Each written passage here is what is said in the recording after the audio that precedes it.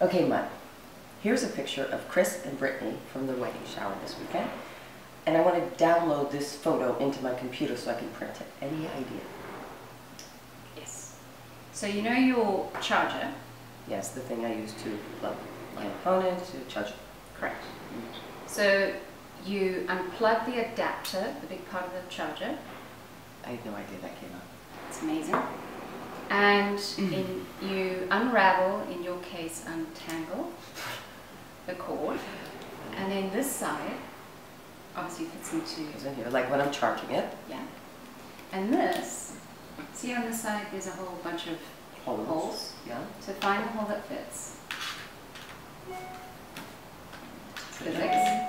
So it only fits one side. Correct. And so why did it buzz?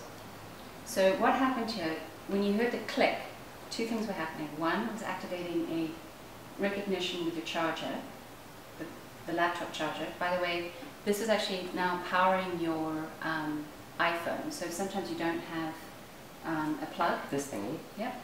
You can actually use your laptop to charge your phone. Wow. Amazing. If there's juice in the laptop. Okay. So what has come up here is your iPhoto. Right, but did I have to push iPhoto No. on my computer? No, it automatically is set to open up your iPhoto because it's an Apple product. So it downloads it automatically? It doesn't download it automatically, it Right. activates it. Got it. Opens it. So do you see what this says? Import photos.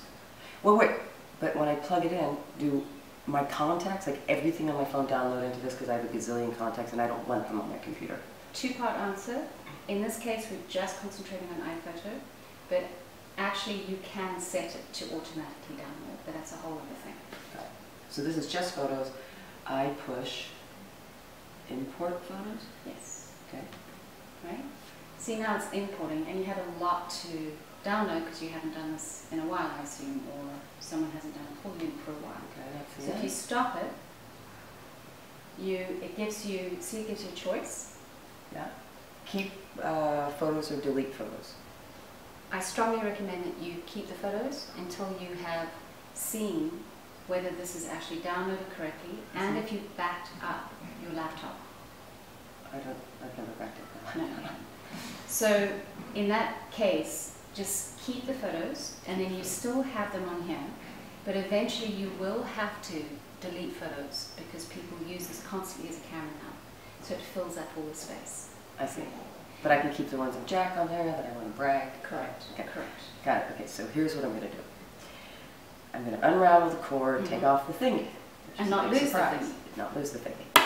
And then I'm going to plug it in the hole, plug in the one that fits on the side. It's going to automatically start downloading into here. I don't have to push iPhoto on my computer. It'll just pop up. Correct. Right? Then I push import photos. Then after they're imported, it'll say keep photos or delete photos, and I keep the photos. Correct. Right now, Keep photos. Yeah. Because I want to keep them on my phone and have them on my laptop. yes. I get it. And then I just learn how to print it out. Yes, that's a whole other thing. Okay. Okay. Thanks, Munn. Pleasure.